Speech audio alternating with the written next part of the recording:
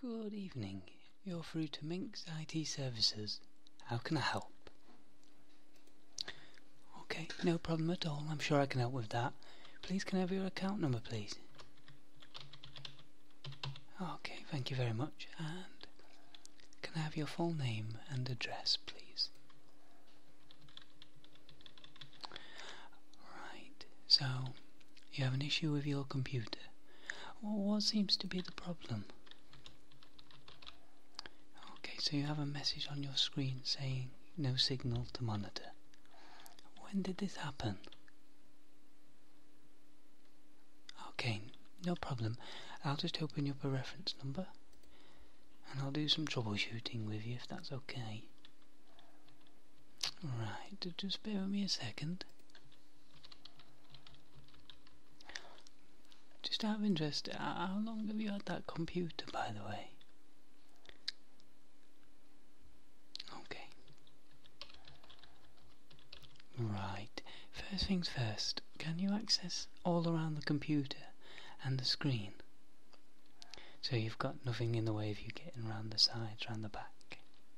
No? Okay, fantastic.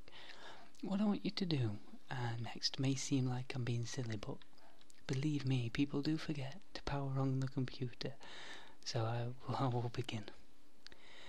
Are there any fans spinning in your computer that you can hear? So you can't hear anything at all that's vibrating or anything? Okay. Is your PC plugged in at the wall? You're not sure? Okay, trace the cable from the back of your computer. No, it'll be the largest one. You know, it's the largest one that goes at the top. It's from the back. Yeah. Yeah, follow that. Yeah. Is that plugged in and turned on at the socket in the wall? So that's plugged in, okay, and it's switched on, is it? Okay. Right. So when you turn your computer on, do you hear any beeps? Since you've noticed your computer's been broken, or is it beeping at all? None? Okay. That's the next thing is the monitor cable plugged in at the back of the monitor and then plugged into your PC tower at the back? The monitor cable should have 2 screws either side of the jack where it plugs in. Okay, do you have internet access? Yeah, on your phone, just bring up Google and type VGA cable. Victor Golf Alpha cable. And then take a look at the images that come up.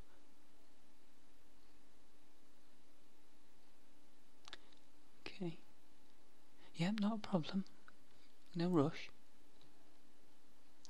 Okay, yep, so can you see those 2 screws either side of the end of the... Yeah, so that's plugged in, is it? So, one in the back of the monitor and one in the back of the computer. Okay, so you have power and your monitor cables are plugged in, that much we know. Is the monitor an actual monitor, or does it receive a television signal too?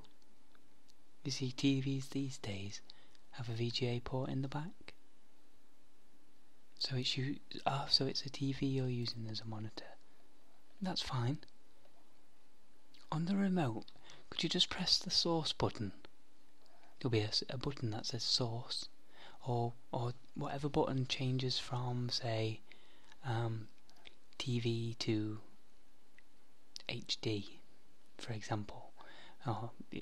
Yeah, you know the one? Yeah, just press the source button and make sure the signal input is set to VGA/PC. So that's set to VGA, is it? Okay.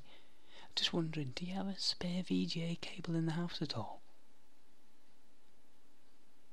Can you try that?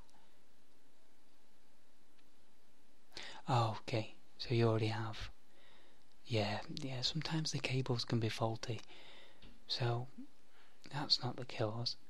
It's starting to look a bit more internal, Obviously all the cables are looking okay, and you've tried and swapped out the VGA cable as well. So what I think we're going to have to do is force a shutdown on your computer. So press and hold the power button for 5 seconds and everything should power down. Yeah, it's not going to be good for your computer, but under the circumstances we've not really got much choice. But it'll be fine. Okay, make sure you have everything unplugged from your PC, so mice, keyboards, USB sticks, everything apart from the power and the monitor cables. Yep, okay, and then turn the PC back on and let me know what happens. Still the same? Okay, so we've ruled out potential cabling issue, and I don't think your monitor has gone. Force your PC back off, turn it off at the mains, but still leave it plugged in at the wall. But power it off. Now what I want you to do is unplug the monitor cable and hold the power button in for around 30 seconds. What this will do is bleed the excess static away from the capacitors on the main board itself. A little bit technical. Didn't really want to go into it that much, but yeah, you don't want to zap the components, because what we're going to do is just take a look inside. So what I'm going to ask you to do now is open the side of the computer, but don't worry, it's harmless, it's very easy to do. Just pop those 2 clips at the side of the computer and then slide the cover towards the back, away from the panel with the power button. So you're pushing it towards the back of the computer. Yep. Slide that off. Yep. Okay, so if you just turn the computer on its back, on its side, and what you're going to see might look a little bit scary, but don't worry. All I want you to do now is look at the 2 long chips that are faced perpendicular to the main board. Yeah, can you see them, the little slices? Yeah, they're called RAM slots, and I need you to look at them and check for any burns, or is there any smells coming from that area too? How many RAM sticks have you got? Okay, so you've got 2. Do they look okay? Ah, right. So the one closest to the middle of the board looks a little burnt. This might be the cause of the problem. It's very, very common for no signal to monitor. It's things like that, usually down to the RAM on the main board. Okay, what I want you to do is just press down the clips at either side of that stick. Can you see them?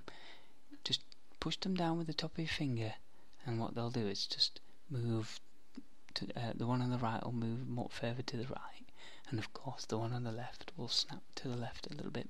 Yep. Now just gently lift that out. Try not to touch anything else inside though. Smashing job. Now what I want you to do is just pop that computer case back on, slide it back in,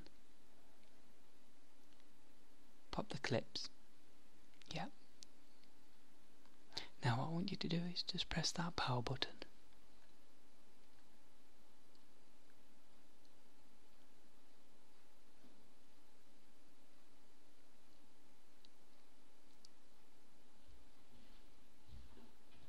Yep, of course. Take your time. Just remember to put your monitor cable and your VGA cable back in. Yeah, just press that power button. Is that coming back on screen? Can you see the Windows startup screen? Ah, fantastic. Fantastic. Now can you just tell me what the faulty stick says on it, and I'll order you a replacement. So it's a 2GB DDR3 1.866. Okay, I'll order you a replacement stick, and I can pop that in there and you can pop that in there when it arrives. But don't worry, I'll send you a little printed guide with it too. I'm sorry, what was that? Now these things can just happen. Probably just wear and tear, as you've had this computer for quite a few years, according to my records, and from what you told me at the start of the call. Okay. Okay, Miss Stevenson. Is there anything else I can help you with, sorry. Okay, no problem. You have a nice day. Bye.